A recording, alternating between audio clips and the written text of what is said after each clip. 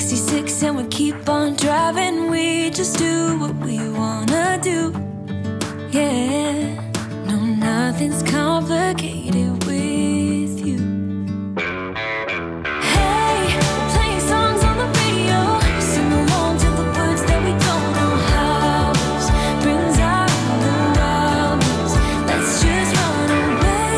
Yeah, I could drive the whole along. Being with you is like being on the rodeo highways. Brings out the wildness. I got a little crush on you.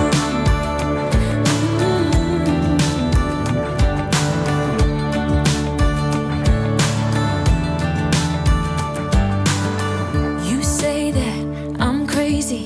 It's just the way that I get every time that I am with you. Your laughter takes me to heaven. I just wanna make you repeat it and repeat it again. Yeah, you make the sky so blue. No, nothing's complicated with you. Hey, we're playing songs on the radio. Sing along to the words that we don't know how. Brings out the wildness. Let's just run away. Yeah, I could drive the whole along. Being with you is like being on the rodeo highways. Brings out the wildness. I got a little crush on you.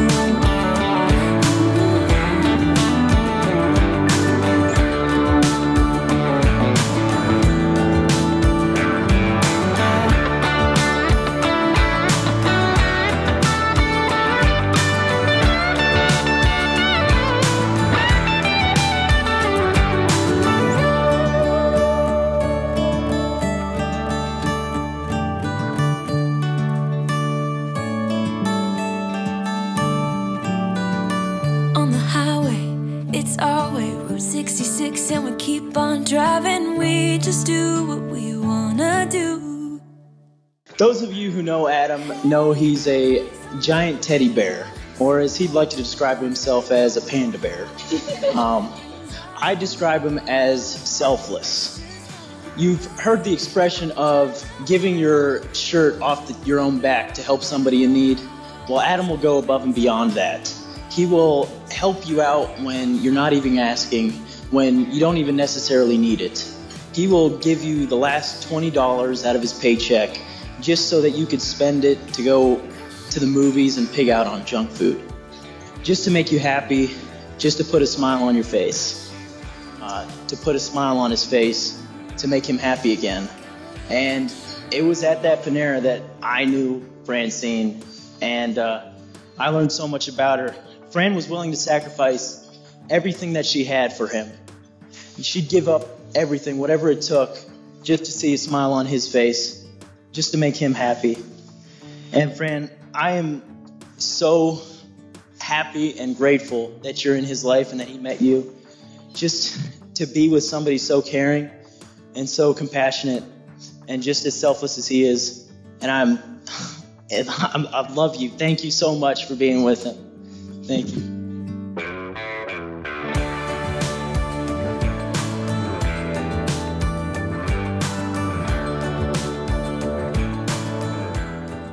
I'd like to thank Mark and Nancy for raising such a beautiful daughter that my best friend got to marry today.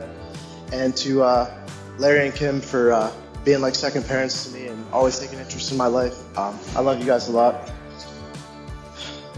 My name is Derek Accord, and I've been best friends with Adam since 5th grade, and what a ride it's been. Who would have thought two pudgy kids in 5th grade sitting next to each other at the lunch table would be standing here today, but here we are. Whether it was the countless sleepovers, which usually started off with me begging Mrs. Schuler to let me sleep over, because Adam is usually grounded for talking back. Imagine that. Whether it was our endless walks to Taco Bell, we didn't get like this overnight. Took a lot of work and practice. Whether it was working with you at Inner Circle, you know, they usually tell you not to work with your best friend, but I think we had a good balance with that. Usually I was the mean uncle, and he was the fun aunt, you know. So, you know, he let everyone do whatever they wanted, and I had, you know, have the rules, I guess.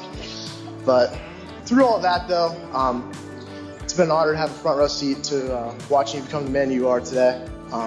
Like Sam described, he's careless. He would get the shirt off his back. It was the last shirt he had. And we need more people like that in the world.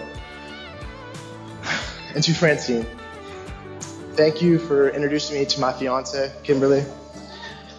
And thank you for being the detail-oriented and question asker that we all know Adam needs in his life. So I appreciate you for that. So let's raise our glasses. The two things that I've read about a great marriage is a good sense of humor and selective hearing. So to Fran and Adam. Hey, hello, everyone. For those of you who don't know me, I'm Rachel. As you said, I'm Fran's older sister. So it took me a while to write this speech. 4 years ago, Fran wrote a pretty good speech for my wedding, and I still haven't heard the end of it from people that I know. So you set the bar pretty high, Fran.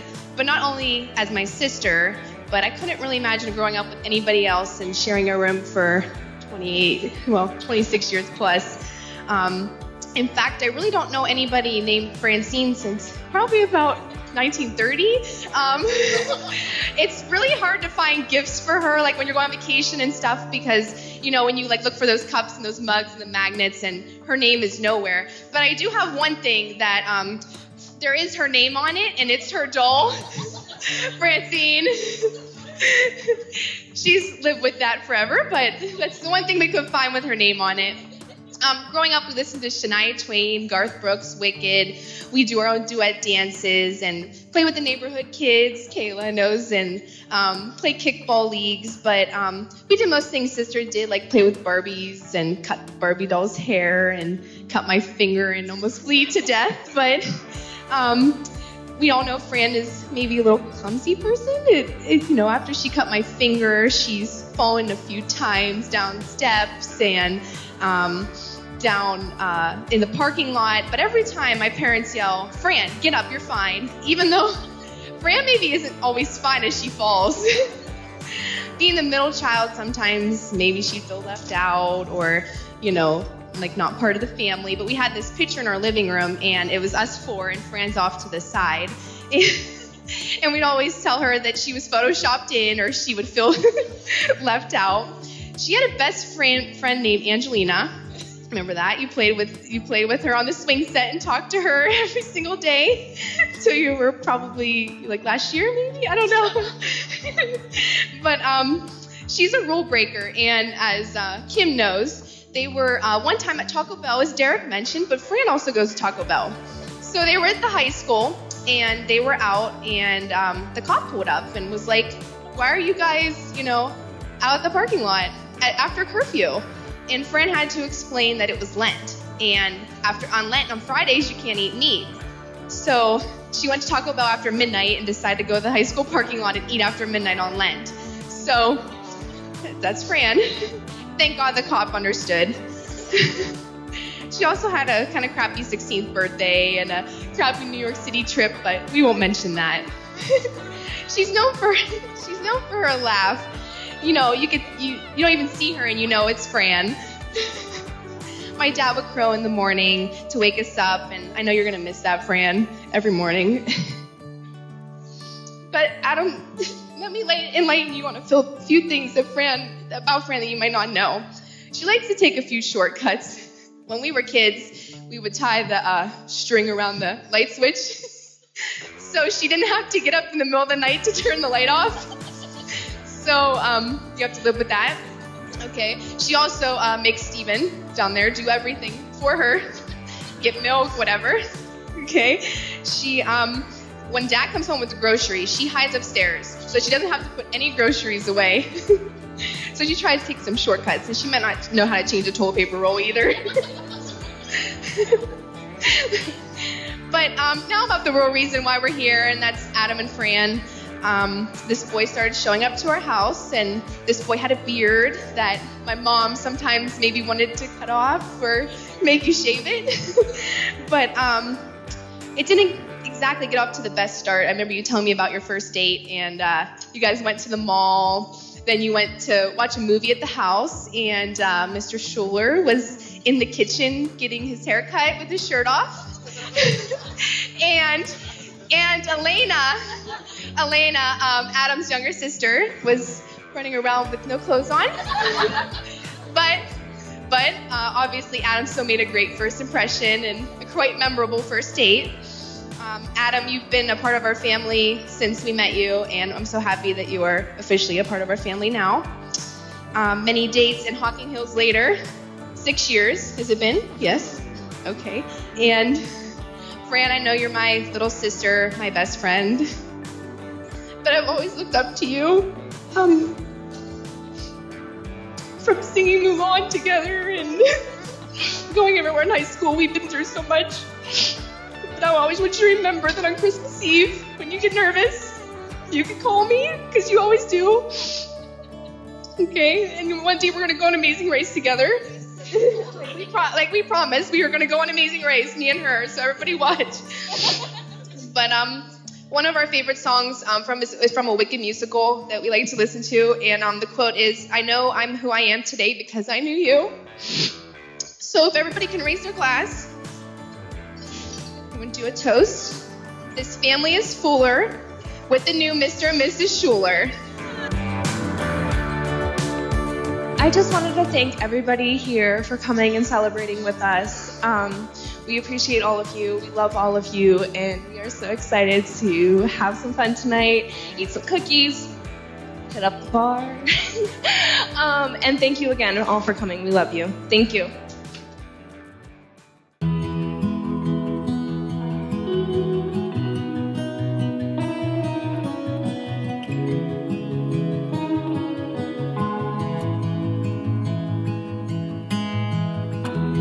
Give me your strength and show me your weakness. We're in this together now. We're in this together now. Give me your love and tell me your secrets. 'Cause we're in this together now. Yeah, we're in this together now.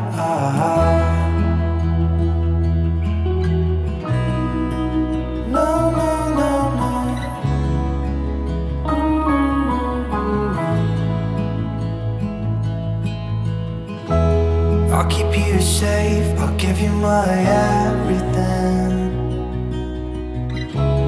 Even if we're falling down, even if we're falling down, all of me is yours, every part of me. 'Cause we're in this together now. You and me together now.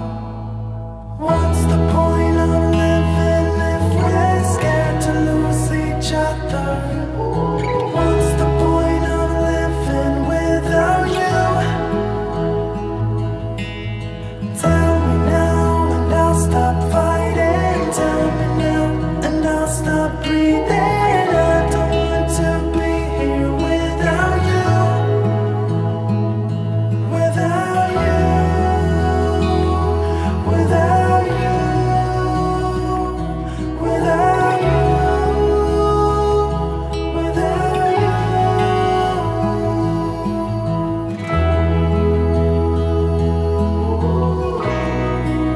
No, no, no, no.